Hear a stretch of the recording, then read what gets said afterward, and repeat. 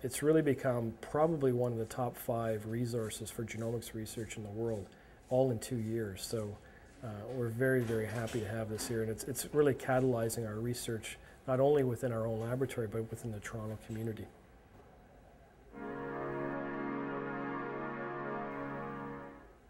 So we're focusing now to generate a baseline map, essentially, or a collection or catalog of all of this copy number variation data, which we house here in Toronto, called the Database for Genomic Variants. The database has become the center, certainly, for all copy number variation data. This is the place that everyone comes.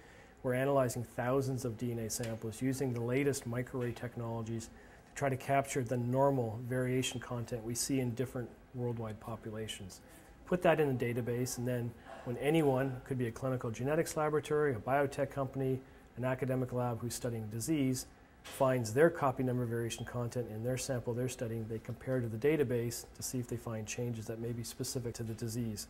And using this approach, it leads to the identification of new disease genes. The database now is being utilized several thousand times per day by different labs around the world, from pharmaceutical industry to biotech to clinical diagnostics.